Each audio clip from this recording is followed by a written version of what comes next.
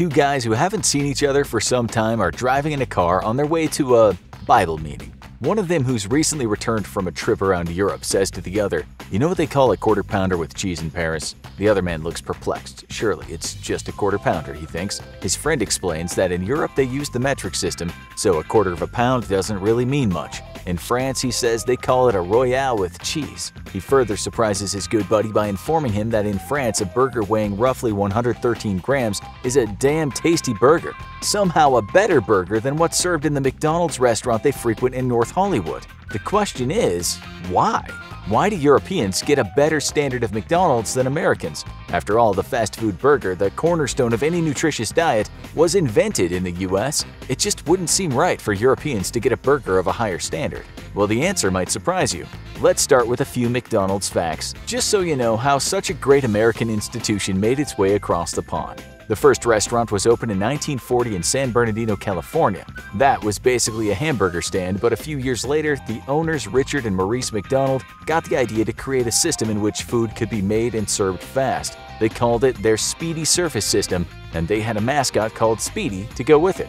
That clown that a good chunk of the world is familiar with, known as Ronald McDonald, didn't appear until 1965, and by that time the company had been franchised and McDonald's restaurants were popping up all over the US. By 1968, there were 1,000 franchises, and in 1970 the company opened its first place outside of the US and Canada, which was in Costa Rica. A year later, a branch was opened in Japan, quickly followed by entries into the European and Australian markets. What the company attempted to do was make the food pretty much the same everywhere. With McDonald's, the idea was you always knew what you were getting wherever you went. You'll see today that this hasn't always been the case, but the same meals for the most part are featured on the menus all over the world. In 1975, if you were to order a Filet-O-Fish or a quarter pounder or an Egg McMuffin in Stockholm, those dishes should have tasted the same as they would have in Boise, Idaho. So if you're one of the 68 million folks in 119 countries that every day hands over his cash for a burger washed down with a tasty beverage, you should be getting what someone on the other side of the world is getting. We can tell you that our wayfaring staff at the Infographics show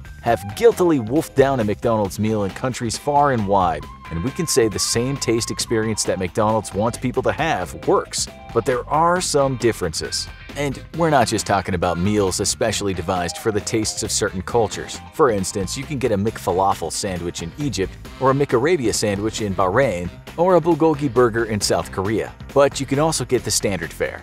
Okay, so first of all, just so you know we aren't making this up, the web is full of Americans asking the question, why on earth does McDonald's taste so much better in Europe, or even in Australia or New Zealand?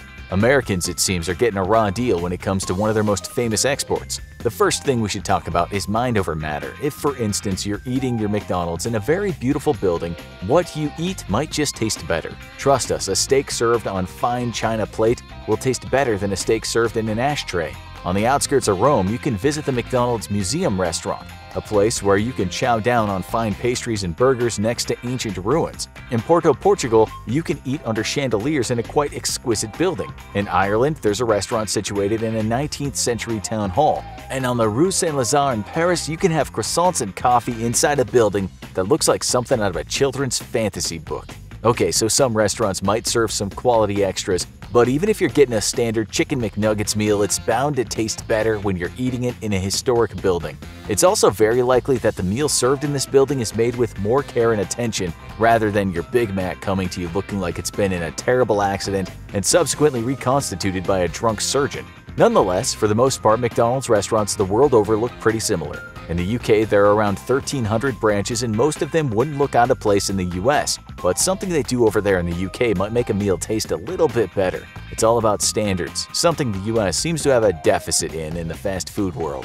We need to talk about something called dimethylpolysiloxane, a chemical Americans have been unknowingly eating for decades. They might not have known this because it's kind of in the small print on the McDonald's website. It's there if you look closely, with McDonald's saying the chemical stops oil splatter. This is one reason it's found in French fries and Chicken McNuggets as well as hash browns. It's not added directly to the food, but it gets in there via the cooking oil. We're not quite sure just how bad of a thing dimethylpolysiloxane is. When the Chicago Tribune contacted McDonald's about it, the newspaper received no reply. As it stands, the EU says it doesn't have harmful effects on the environment, but still, the UK won't allow it in their fries. Perhaps one positive thing about the chemical, which is a kind of silicone, is it promotes hair growth. That's what some scientists in Japan said anyway. Maybe if you've been eating McDonald's French fries your entire life, you won't go bald.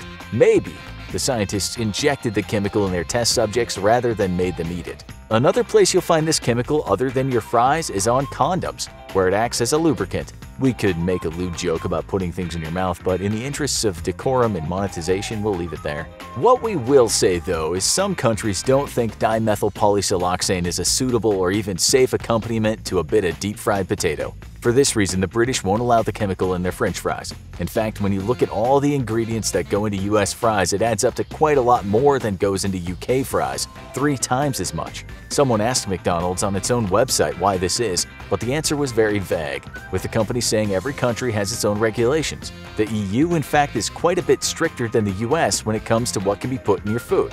In conclusion, fries in Europe might just be a bit more wholesome and a tad more potato-y. There's also the fact that in some European countries you can get variations of fries, and some of them actually taste like they contain lots of potato. You'll find big French fries or fried potato wedges in some countries, and they might be served up with a bunch of different sauces, including cheese sauce with bacon. Sweden went one step further. Over there, you can order flat fries with a truffle-based mayo. Yeah, that definitely sounds like a step up from the lube-imbued American fry. Now let's talk about beef. On its US website, McDonald's admits that it uses growth hormones on its cattle so the meat you eat has less fat. This goes into the cow feed, so it isn't directly shot into the animal. The company says this is not unusual at all. But when we went to the McDonald's UK website, there was a declaration that no hormones are used on the cattle. You can read this statement on the McDonald's UK website. The use of hormonal growth promoters for cows is banned in the UK and the rest of the European Union. The beef used across our menu is 100% British and Irish and comes from farms accredited by a National Farm Assurance Scheme. Okay, so if the UK is saying this, obviously proudly saying it as a means to win over its base of burger eaters, what does that say about the growth hormones in cows? If it's banned, is it bad? This might just be an ethical concern, but Europe goes a step further with its beef. You'll have to ask what the cattle have been dining on. In 2020, McDonald's boasted about a new burger that was made from grass-fed cattle, but that was in Australia. Again, if that's a good thing, then a cow that doesn't get its regular fix of rolling meadow might not taste as good. In 2013, NPR wrote an article about how burgers were made from McDonald's in France. That article stated that all the meat was locally sourced and that all the cattle was grass-fed, compared to the US where the cows had to make do with less superior corn.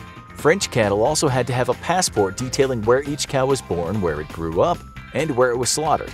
All this, according to the writer, made for a much tastier burger than Americans were getting.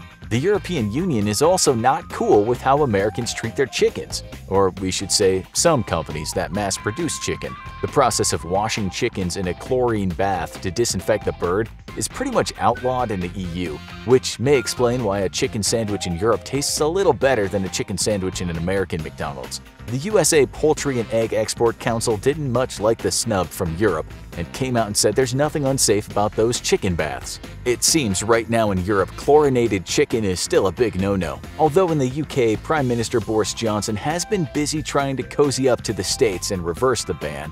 He says there's no evidence that washing the birds in disinfectant is dangerous for the consumer, but the EU has stood its ground, stating the process leads to horribly crowded abattoirs. Is meat that hasn't taken a posthumous bath in chemicals any less tasty? Well, that's not an easy question to answer. Maybe you just feel better knowing the dead animal in your sandwich, frankenbirds to animal activists, didn't suffer as much. Saying that, according to the World Animal Protection Organization, fast food joints in Europe aren't exactly taking chicken welfare seriously. Then there's the does size matter debate. In the US, the Big Mac is just a little bit bigger than it is in the UK. If you have more quantity though, does that mean the quality is affected? Let's also remember that drinks are bigger in the US. The large is larger than in the European countries, as are the medium and small sizes. That might sound like a good thing to American diners that would happily mainline a 30-ounce Coke, but again you have to ask, does quantity affect quality? Would you sacrifice some soda or a bit of burger to know you're not eating chicken that was once soda-formed and depressed it longed for its big day in the abattoir? So the meat and the fries might taste a little bit different because of where the food is sourced and what's added to it. There are more reasons why Europe's McDonald's are better. For one thing, all over Europe you can get a beer with your burger. In Belgium, you can order a beer with your Belgo burger. a sandwich garnished with roasted onions and smattered with cocktail sauce and maritzu cheese. Let's face it, the American cheese slice is not the finest tasting cheese in the world. In parts of Scandinavia, you can get potato tots filled with smoked cheese and spicy chili. In Greece, you can opt to change the regular cheese and have creamy yogurt on your burger, and you can change the bun for a pita bread. Come on, who in the US wouldn't want to try one of those? You could also get tzatziki wraps in countries all over Europe, which is similar to the Greek wrap. They come with vegetables and beef or chicken and taste very fresh compared to regular burgers. They contain fewer calories too, but for some reason they've never made it to the US. We guess test audiences in the US have never taken to them, even though sales surged in Europe when McDonald's introduced a healthier menu there. In France, you can visit a McCafe. In one of those places you might not always hear, "Do you want fries with that?" But they might ask if you feel like a chocolate croissant straight out of the oven, or perhaps a couple of colorful macarons. As for food for vegetarians, in 2020 McDonald's said it would start rolling out a McPlant burger in various countries around the world. But right now and in the past, options have been very limited for vegetarians. Not in Finland though. In that country, they've had quarter-pound El Veggie burgers since 2018, and it's been selling like hotcakes. And let's talk about breakfast. You already know you can get croissants in France, but all over Europe you can find much better breakfast meals than you can find in the US. Let's face it, the traditional McMuffin doesn't taste much like a muffin, and eating McDonald's bagels is like chewing on a sock filled with ketchup. Over in the UK, at the place they sometimes called Mackie D's, you can have a bacon sourdough roll for breakfast, and it's actually quite good. The bread tastes like bread. The bacon is bacon. Those McMuffin meals sometimes taste like airplane food or something a spaceman might eat. But the British rolls actually taste fresh, as if they were made by your mom. In 2019, some discerning Brits voted that McDonald's roll the best breakfast sandwich in the city high street.